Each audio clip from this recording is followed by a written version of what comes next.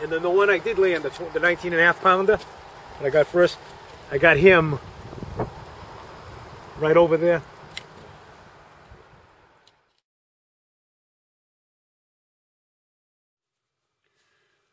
Hi, it's William. Welcome to FlySpoke. And in the vise I have a bunny tail fly. And they're extremely good flies to have when you're trout fishing or steelhead fishing, because there's so much action in the tail. The fish can't seem to resist it. But the problem with the fly is the fish will come up and they'll nip that tail, and they won't get anywhere near the hook. So I've developed this way of gluing in a hook as a stinger all the way into the back of the bunny strip, so that in the very back of that bunny strip you have your hook, and you can put a small hook in and be able to elongate the length of the bunny strip, so you're getting wiggle from all the way up here, and that tail is literally vibrating. And I find it to be highly effective, and I'm going to show you how to tie this system right now. Okay, the first thing I'm going to do with this fly is I'm using this mustad egg hook, and it is size 10. And basically, we're going to be gluing the hook into the fly. So I'm going to be just putting down a thread wrap, and then what you want to do is any color you want to add, because remember, most of the time a fish is going to be looking up and at the back of the fly. So any little flash color or anything you want to put into this fly, we're going to put to the hook. So I'm just going to put a thread wrap. And then my choice on this one is going to be just a strand of a mylar that's going to give it a little sparkle. So because I'm going to use a gold bead on the front of this, I'm simply going to take a little bit of this gold holographic mylar, tie it in at the back. Let's tie to the front. Spin it on. Just one thickness is all you need. Pull it kind of tight, but not too tight, because if you stretch it, it tends to lose the holographic look to it.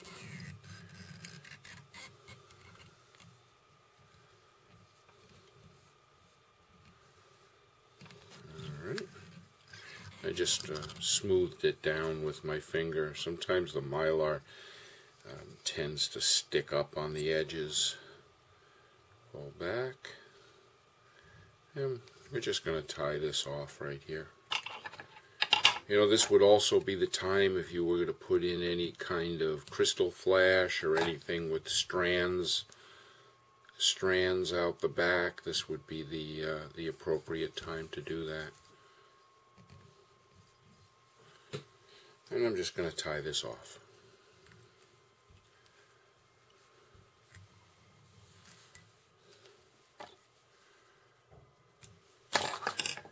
Dab of head cement.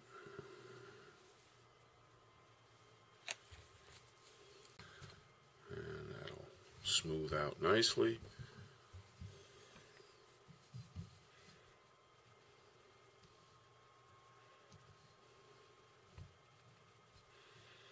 Okay, and I'm going to go ahead and remove this from the vise for now.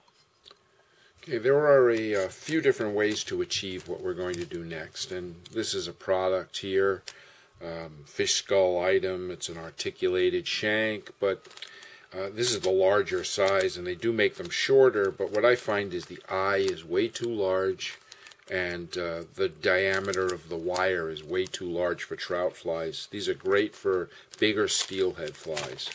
Same issue, Waddington shanks, partridge Waddington shank. You can create a similar situation making a stinger with the Waddingtons, but again, very heavy wire, big loops, just doesn't work for trout. So what I do is I'm taking two size 8 4x long shank streamer hooks, and I take one of them, and I've already snipped them and I've polished the end a little bit, and I'll put one in the vise perpendicular. And what I'm going to do is I'm going to take some Loctite 414, and this one here on the outside, this one's going to become the one that is used for tying your tippet to. So that one, I'm going to take a bead before we join these together. I'm just going to take an appropriately sized gold color bead and just put that on the front. Okay, and this now I'm going to want to be horizontally placed.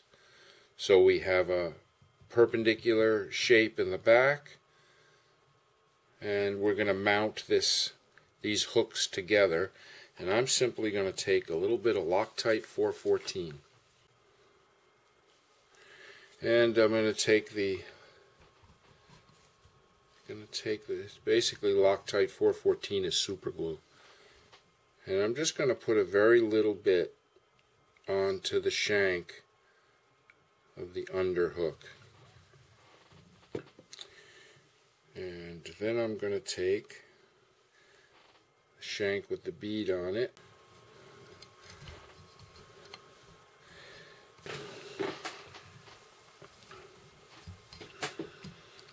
Okay, now without waiting too long, Loctite can even be still a little bit wet. So long as you have everything perfectly aligned, we can start wrapping a little bit of thread around it. Now you just have to make sure the edges of the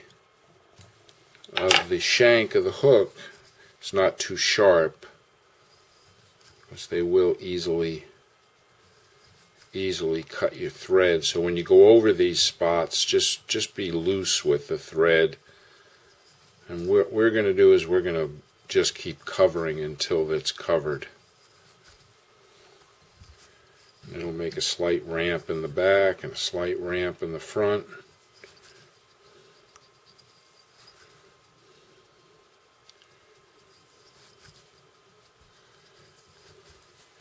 But just depending upon how much work you do to them before you join them together will determine how smooth they are. Now, I'd like to have a little shank like this, just made by a hook company even. I think it would be a tremendous little thing to have, to be able to make stingers. So if there's any hook companies out there who want a little gimmick item, this is certainly it for, and you could call it the stinger shank. Just send the royalties to FlySpoke LLC, please.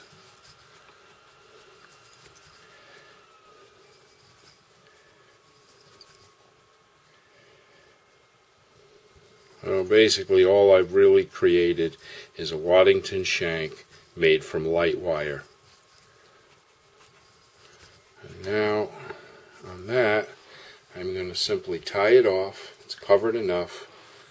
I'm going to tie it off right there, and I'm going to Loctite it one more time. And I know that I've created a shaft. I Loctite it, and just take a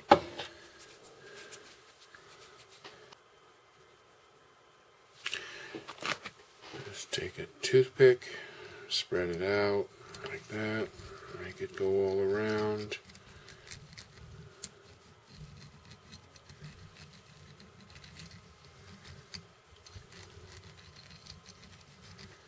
And just now let that dry.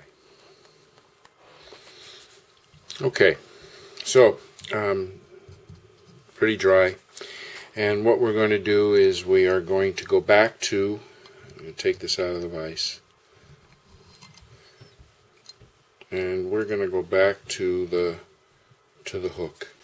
And the first thing I'm going to do is I'm going to take a 30-pound test piece of Kevlar. Very strong, very flexible. It's not going to chafe and rub and break. Very, very durable material. And basically what I'm going to do is I'm just going to put a loop over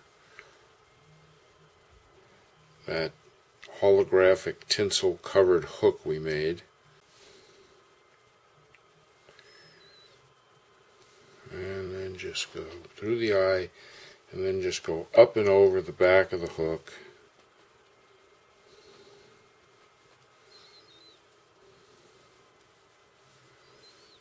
Just like that. Pull it tight. And basically, here we go, we have the hook. You can even see the Kevlar has some stiffness to it to stand it out, but yet it'll bend anywhere. It really is malleable stuff. Okay, so now I'm going to go back to the hook shank, and I'm just going to put it in the vise so that the hole is still accessible.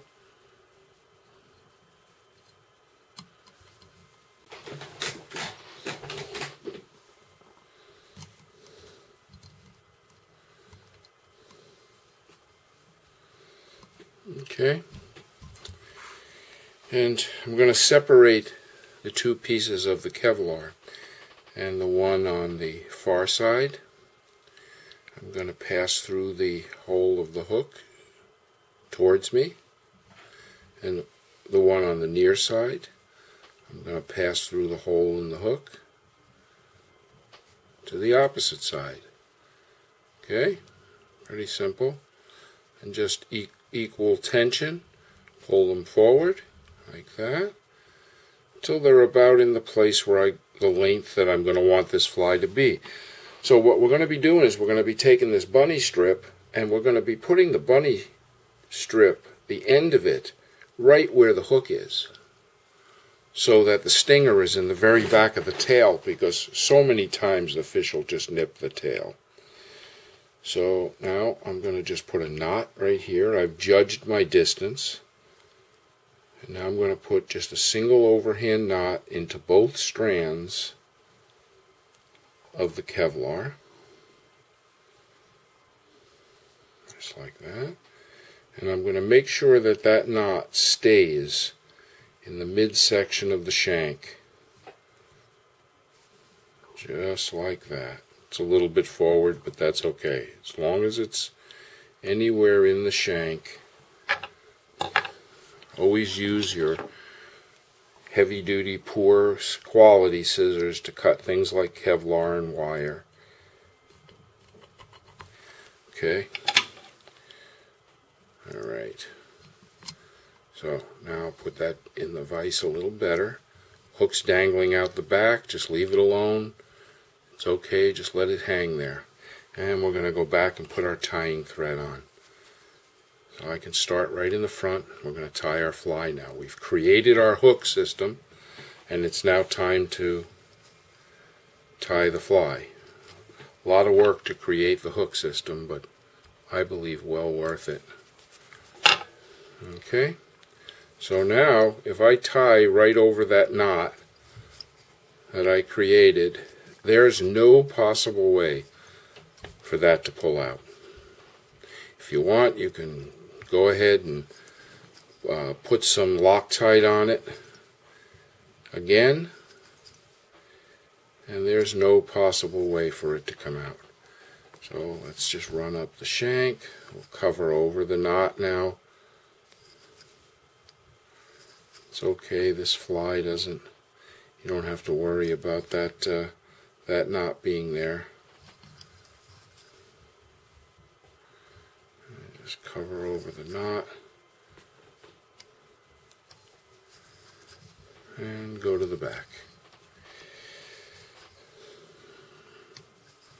Okay, so the first thing we're going to do is I cut this piece off a rabbit skin, make sure the direction of the hairs is all to the back, and just go ahead and judge where it's going to go so that the hook isn't going to place in the very, very back. When we glue the hook, it's going to place in the very, very back of the leather part of the rabbit skin. Now you just wet this a little to keep it down for yourself. And we're just going to tie in the tail.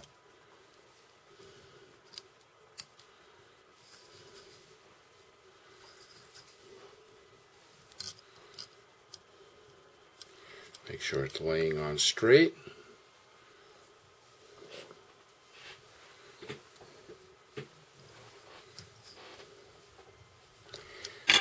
Let's just snip this off here.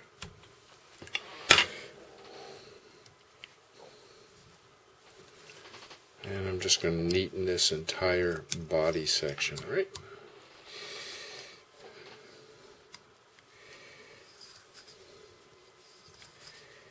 And now we're just going to put a rib. So let's stick with the gold theme. We can take a little bit of gold tinsel. We can take a little bit of gold holographic. If you think the fly needs to be real flashy, then go with the holographic. If you think you want to stay somber, just use some wire, even black wire, something simple.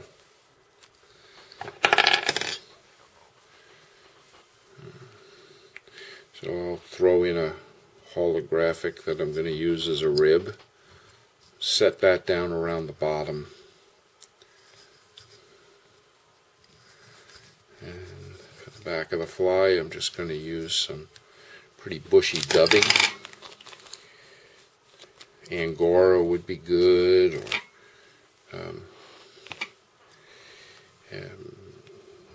anything sparkly.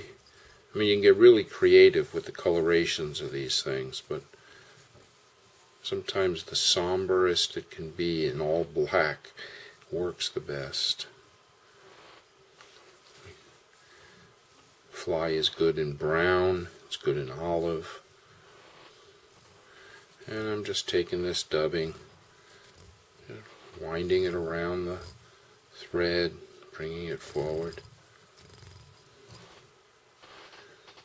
Alright.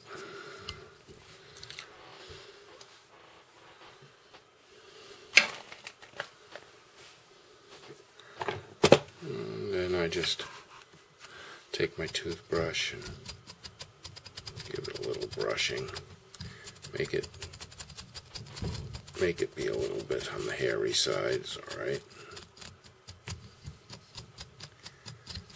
Okay.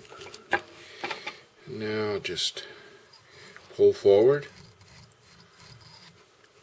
wrap, push back, pull forward, a little bit closer up, wrap, and push back, and then grab it a little further forward, wrap, push back,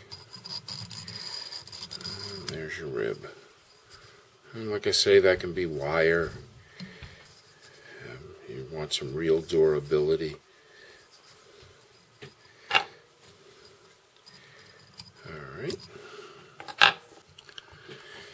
Alright, next thing I'm going to do is I'm simply going to take some, this is mirror crinkle flash, 2 strands in peacock black. It's kind of the same coloration as you would do for a flashback pheasant tail. I'm folding it in half, and then I'm folding it in half again, and folding it in half another time.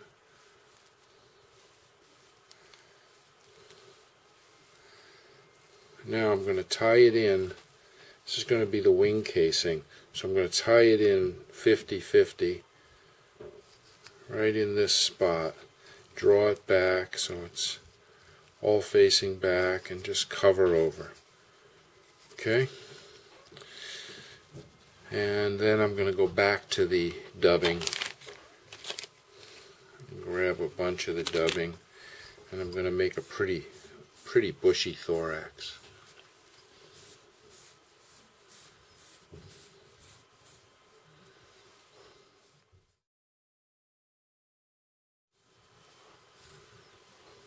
Just wrap it around.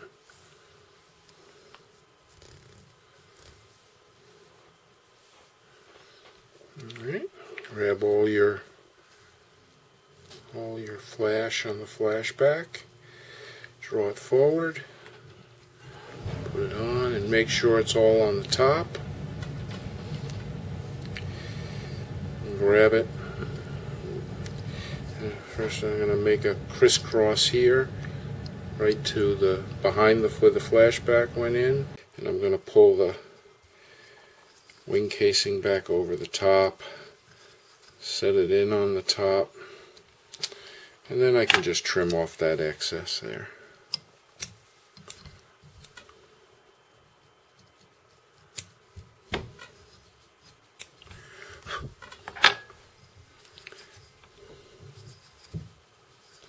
Crisscross to the front, right at the bead. And I'm going to take some black mallard. You can use pheasant tail, black pheasant tail, black mallard. I'm just going to put in a few legs on each side.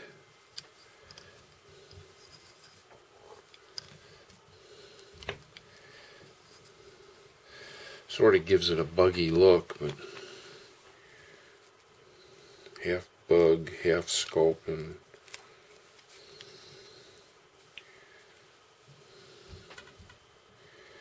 And put this in similar length to the other side. Right. Just a V of legs, and we'll trim that out.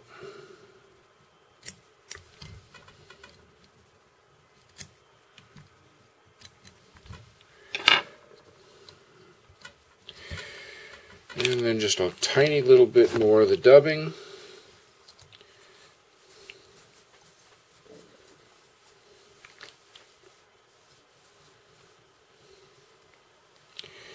Wrap around the front.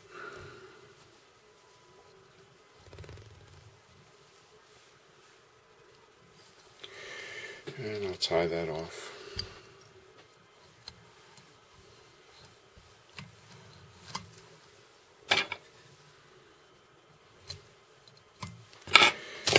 And take your toothbrush, just take your brush and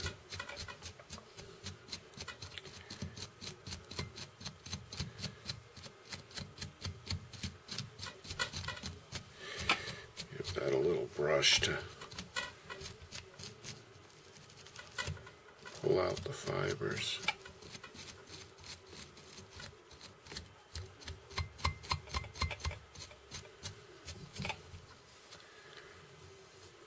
Puffs it up a little bit. Okay, and so the last thing we have to do is we're going to attach the hook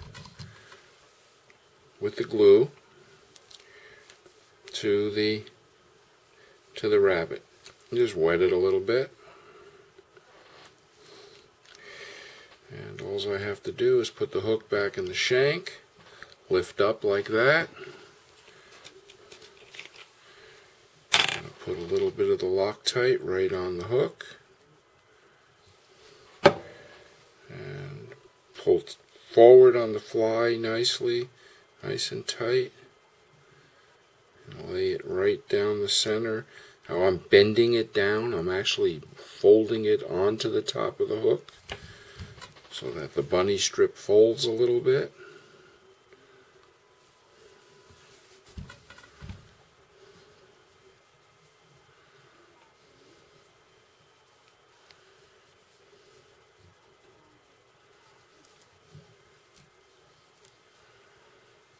Okay,